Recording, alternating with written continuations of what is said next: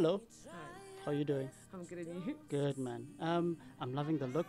I think it looks really amazing. Thank That was the first thing that actually I zoomed in on when I first saw you coming on stage. you. Awesome, thanks. Thanks a lot. Cool. Yeah, just tell us about the experience, how you found it, and just the whole Mind blowing. just. It was awesome.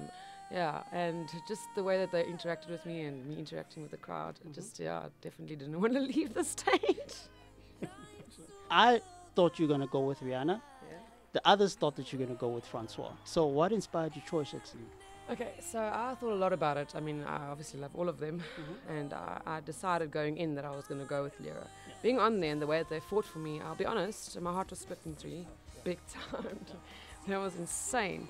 I mean, they all have something to contribute, so I mean, I can learn so much from all of them. So like, it was a difficult one, but Lira, you know, she's a queen, and I don't know, it's a feeling. She's extremely positive, and she exudes this positive vibe, and I think that sometimes I can be very much in my head, and I just want some of that energy, and also maybe solidify my brand. She's an incredible woman. She's an entrepreneur. She's just, I don't know. There's a lot, everything, and like I don't know how to explain it. It's just give me everything.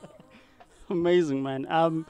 Thank you so much. I'm rooting for you personally. Oh, man, thank you. I'm loving everything about you, every your look, your voice. I think you just got the whole package, and I'm not just saying that, but yeah, Thank you so much. all the best going forward. Thanks.